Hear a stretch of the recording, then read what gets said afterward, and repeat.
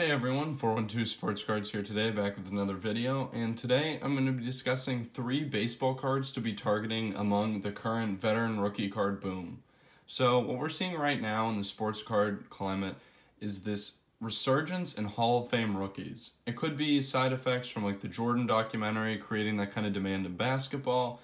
It could be the lack of current stars, people just looking back and appreciating former players more, but it's definitely something we're seeing. And card by card, we've seen Ken Griffey, we've seen Frank Thomas go up and just absolutely skyrocket. So what I want to do is teach you guys kind of how to get ahead of the curve here, what cards you should be buying to pick up before these Hall of Famers pop in price and get out of your price range.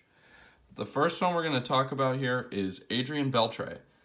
Career stats of note: 3,166 hits, 477 home runs, 5 gold gloves, and a career WAR of 93.6. So those are some pretty significant stats, and stats that I think most people would consider worthy of Hall of Famer.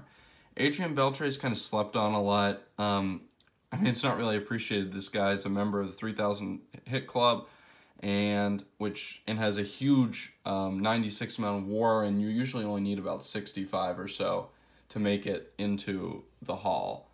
So his prices are at right now, where are they? So the card we're going to be talking about here is this 97 Bowman Chrome Rookie.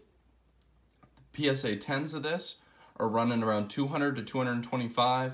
Right now, they were about $150 back in February, so not that dramatic of an increase. And the PSA 9 of this is $50, and they're about $40 back in February. So that's not that big of an increase. They're way undervalued compared to peers. And I think that the PSA 9, which has not run up very, very much at all, in particular, is a good target at this time. Moving on to the second one. Now, his cards have seen a little bit more increase recently, is Albert Pujols. Albert Pujols is still playing and is one of the all-time greats. 656 home runs, 3,202 hits, 2,075 RBIs, 3 MVPs, who's 3,000 hit club, over 500 home runs, over 2,000 RBIs, MVPs, over 100 WAR. This man is a surefire first balloter. Like, no question about it. All-time great right here. Dominated for years as a Cardinal. Now, where are the prices at is I guess what we need to be considering as cards are increasing in price fast. Pujols' prices have been jumping with the current craze, so he has not been slept on as much as Beltre, which I think is understandable because he's higher profile. But I think there's still a ton of upside in these cards considering just how excellent Albert Pujols was throughout like the 2000 to 2010 period. Just absolutely excellent. So the Topps Chrome Traded is the first card we're going to talk about. That's this card. PSA 10s of this are about $600 to $700 right now. They were about $400 for a long time. So, I mean, we're up maybe about 50% there. And the PSA 9s are $300. And those, I've been following the market for this card for a while. And those were always around $100. So those have seen an enormous increase. With that in mind, the PSA 10 of this Topps Chrome Traded, while expensive, is looking like the deal. It hasn't popped in price as much. And honestly, if you can find a time where the PSA 10 is increasing at a slower rate than the PSA 9, I mean, that's a desirable trend that I would want to jump on. Second card I'm going to show him is 2001 Bowman Rookie. These are tough to grade, like really tough. These black borders chip super easily. And PSA 10s in this are very few, less than 200 of them. They're hard to get. They don't sell very often, so there's not much data. But we'll look at the PSA 9 for, obviously I'm showing you cards in BGS slabs, but we're talking about PSA prices just because they're the best and they're the most sales, so they're easiest to compare. But PSA 9s at this, $200 now. They were about 90 to 100 for a long time before that. So these are running up. They're about double in price. I really like the PSA 10 Topps Chrome Traded of Albert Pujols. So I'd be looking to get that one. But I think that Pujols is just going to keep going up and up. I mean, he's an all-time legend, and I would want to get on these, even though they're going up right now. I feel like we're in a trend where they could be approaching unreachable prices for a lot of collectors or investors. So you got to get on before that happens. Third and final player we're going to be talking about from the same set as the Pujols is this Ichiro. Ichiro, 3,000 plus career hits. He had 10 Gold Gloves, career batting average of .311, an MVP. All of that while starting his MLB career at the age of 27.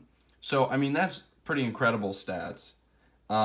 He will definitely be a Hall of Famer. The 10 Gold Gloves to go along with 3,000 hits is an incredible feat.